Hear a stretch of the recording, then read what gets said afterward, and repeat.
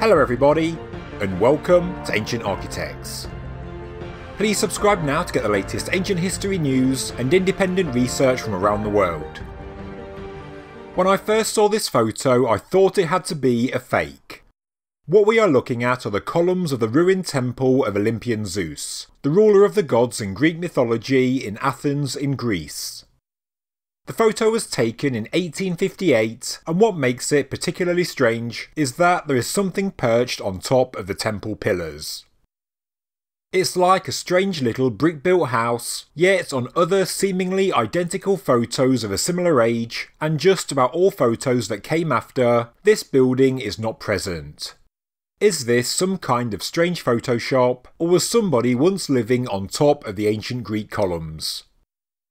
If you look a little deeper and find older paintings of the temple, the house is certainly there, and it is also present on other historic photographs.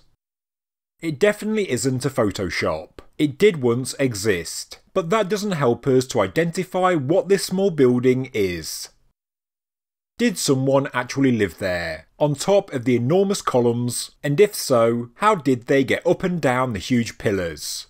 Why would anybody want to live there anyway? Was it Zeus scaling down and being defiant, unwilling to move house? I found the picture on a simple internet search on strange and unusual ancient sites, and it didn't take me long to come across the work of Paul Cooper, who came across the photo a number of years ago and took up the challenge to find out what this strange little building was all about.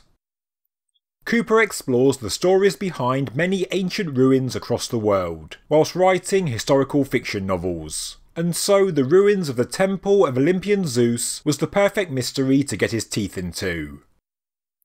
I've since found out that Cooper revealed the mystery on a Twitter thread back in 2017. He noted that the brick building on top of two giant columns didn't fit with the rest of the ruined building, as well as the artist's impressions of how the original glorious temple once looked in its heyday. He then noted some sort of historic conspiracy, and historic airbrushing, as the small hut was seemingly removed from identical pictures. In this picture, the people around the structure are all in the exact same positions, but the ugly building on top is removed. See for yourself. Here is the original photograph, and now here we can see the airbrushed one. This is an 1833 painting of the temple ruins by Johann Michael Whitmer, clearly showing the structure in more detail. It looks slightly larger with more architectural features, but it's still very much out of place. Here is a different angle, a photograph taken in 1862. So, what this shows is that the building is certainly real, and Cooper did solve the mystery, and it's all to do with a Christian ascetic, known as a stylite or pillar saint. As Cooper explains, stylites believed that living on top of tall pillars brought them closer to God, and caused them holy bodily mortification at the same time, atoning for their sins. There is no way of knowing exactly when or how the brick building was constructed on top of the pillars of the Temple of Zeus. The temple was ruined in the 3rd century AD, and when the small hut was examined in the 1800s by archaeologists, or, well, enthusiastic antiquarians, it was identified as the abode of a stylite. In 1922, Alexander Wilborn describes hearing locals telling stories of a long line of stylites who lived on top of the ruined temple, and how they had food and water brought up to them with ropes and buckets. This is all detailed in his article titled The Glory That Was Greece. The temple saints would send down their buckets, and followers would fill it with offerings of loaves and fruit. So, why is this small building not there today? Well, as Cooper points out, after Greek independence from the Ottoman Empire, efforts were made in the late 19th century to strengthen the national identity by promoting the greatness of their historic Hellenistic past. Therefore, the Greek authorities said that the crude Christian addition had to go. The airbrushing of the old photograph was the first phase of removing the ugly stylite structure from the grand old ruins of the temple, and then the ruin on the ruin was pulled down. I don't know about you, but I think it would have been far better to have kept the stylite structure on top, Because yes, it is ugly, and no, it's not part of the original history, but it was built on an already ruined structure, and it is also part of the story of the Temple of Olympian Zeus. It shows the evolution of this ancient historic building, the history of stylites, which is something I may never have learned about if it was not for this old picture.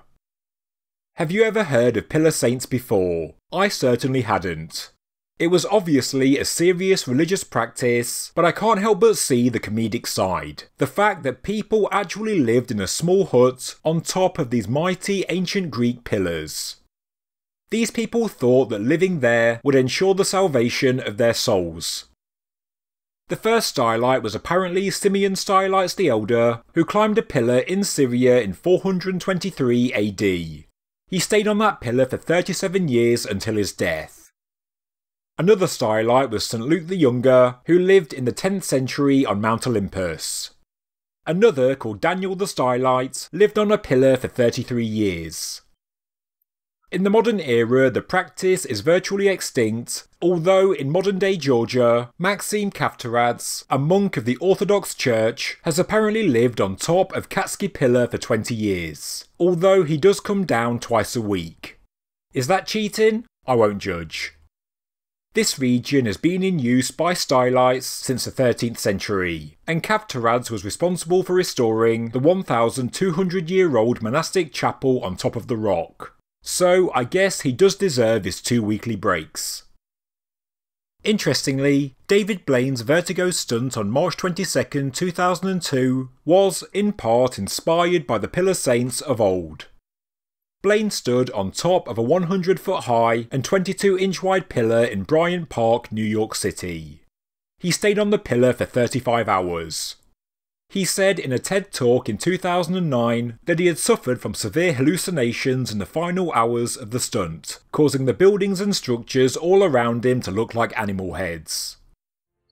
That was after 35 hours, so let's end this video by sparing a thought for Simeon Stylites the Elder, who didn't just stay on a pillar for 35 hours, but he stayed there for 37 years. God only knows how he viewed the world in his final days. Thank you very much for watching this episode of Ancient Architects. If you enjoyed the video, please subscribe to the channel, please like the video, and please leave a comment below. Thank you very much.